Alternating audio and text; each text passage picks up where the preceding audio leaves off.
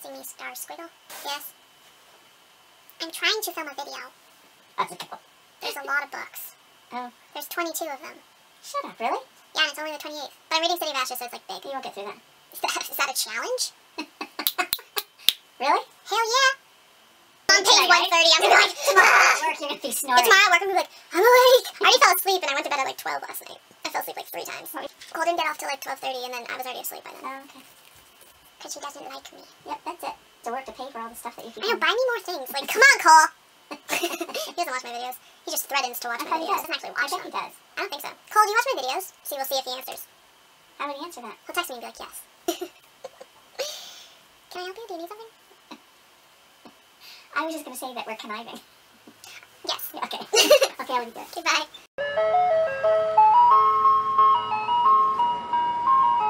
Guys, it's Jay, and today I am here with my June wrap-up part 1.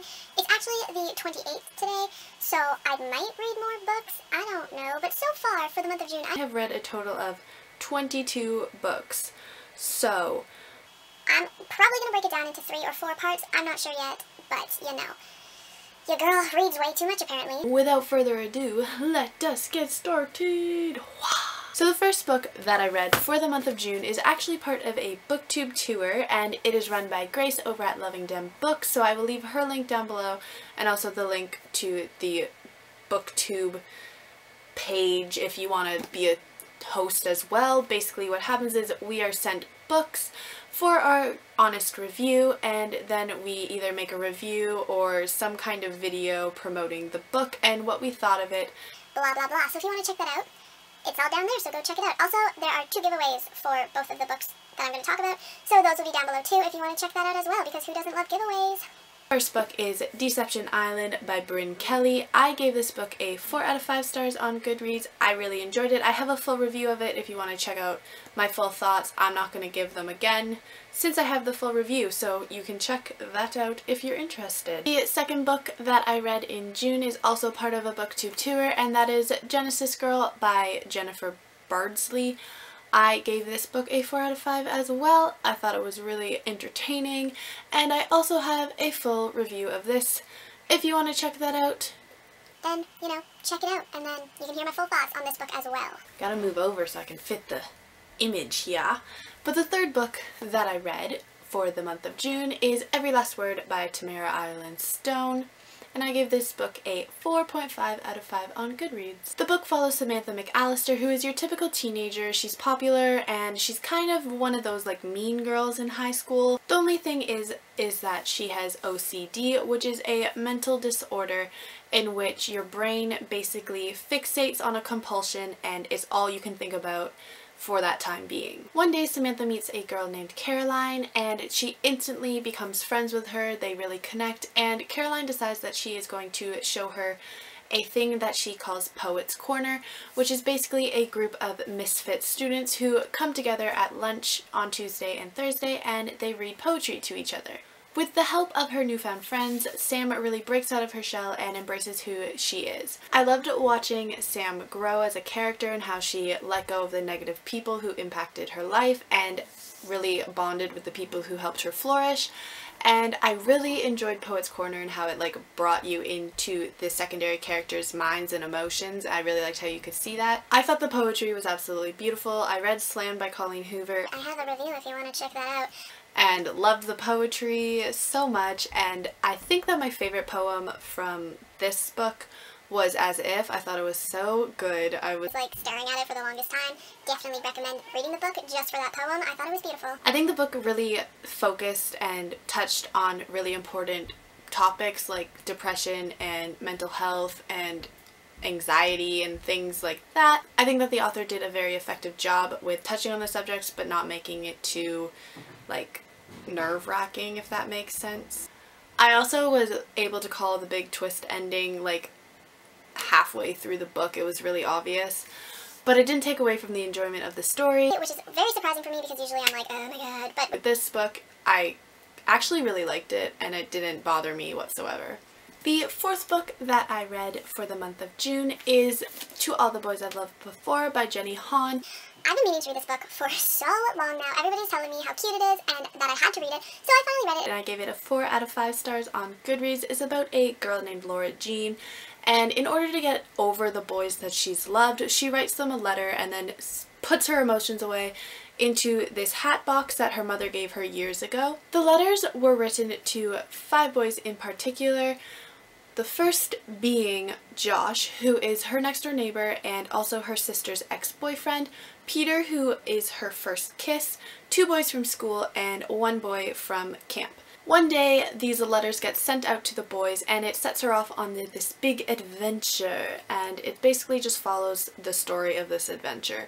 And I actually thought it was really cute. I read it in like 2 sittings. It's very, very fast. And it was just really a cute, fluffy, contemporary read. I really, really liked the family dynamics of the book. I thought that it was so well done, and I like how it was such a big part of the story, and it wasn't really focused that much on the romance aspect of it. It was more family dynamics. I think the balance between the two was really well done, and I liked how it wasn't all primarily romance, romance, romance. It was kind of a nice mixture of both. I found Laura Jean to be kind of annoying. She was very naive and it was very irritating at times. I absolutely loved Peter. I thought he was adorable. Totally rooting for Peter 100% all the way. I loved how hilarious he was even when he was being extremely cocky, which I usually hate in guys. Cockiness is like a no-no for me, but just something about Peter worked for me and I was like, bae and a half, I love you, you're so cute. Margot just made me angry the entire story, so I will not even waste my breath discussing her. Kitty, 100% my favorite character. Like, she's only 9 years old and she's already so sassy. She's definitely like comic relief that you needed in the story. Josh, I was kind of like iffy about. I think that he was very selfish and self-centered and everything was to benefit himself, which kind of bothered me. But overall, very cute, very fluffy, super fast read. I recommend it if you want a little contemporary, quick, fast read. This is it. The 5th book that I read for the month of June is If You Find Me by Emily Murdoch. I love this book. I gave it a 4.5 stars out of 5 on Goodreads. I thought it was amazing, to be honest. This book follows 15-year-old Carrie, who has lived in a camper for the past 10 years with her mentally ill mother and her little sister Janessa. After a tragic incident that happened a couple years ago, Janessa has gone mute. One day their mother leaves and goes off to get supplies and she never returns. 2 weeks later, Janessa and Carrie's father comes with a social worker and they take the 2 girls back to live with his new wife, Melissa, and their stepsister, Delaney. 6-year-old Janessa is having no troubles whatsoever going into her new life and adjusting accordingly, but Carrie has a secret that she has to keep in order to protect her little sister. The bond between Nessa and Carrie was so well written. You could really feel how much they cared for each other, and it was really heartbreaking seeing how much Carrie sacrificed in order to keep Nessa safe. I think that the writing in the book was so beautiful and so well done, and the flashbacks into Carrie's life in the forest really brought an interesting aspect to the story. I think that Carrie was such a great character. She was so complex, and she was a little bit mature for her age. Granted, she did go through a lot, so maybe that's why. But I absolutely loved her voice. I thought she was such an amazing main character. Janessa was such a little angel. I loved her character so much. She was so cute, and just the love that like radiated off of her. It was just so good to read. Delaney was a super brat and I hated her so much.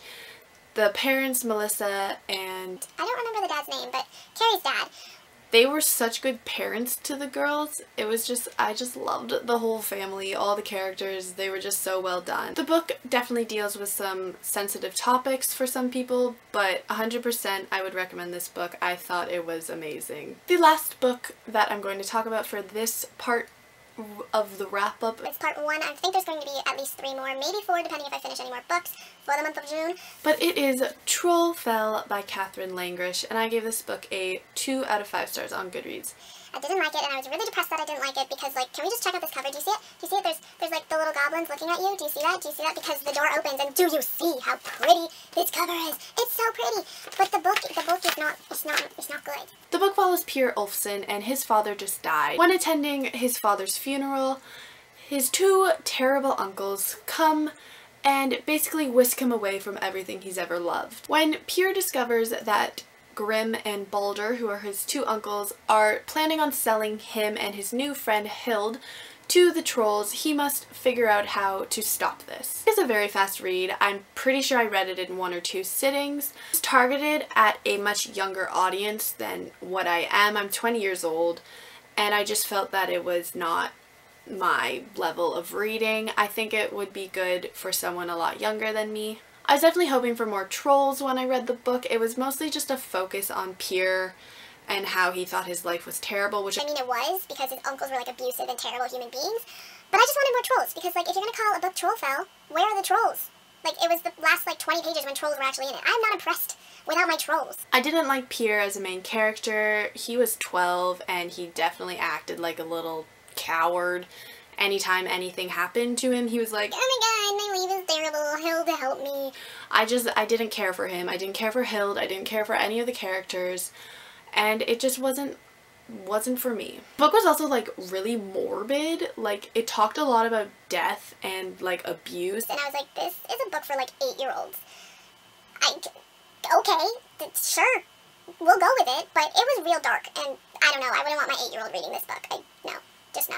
Alright guys, so that was the first 6 books that I read for the month of June. If you find me, I forgot the name of the book. I tried, failed. Like usual, what's new? Ha!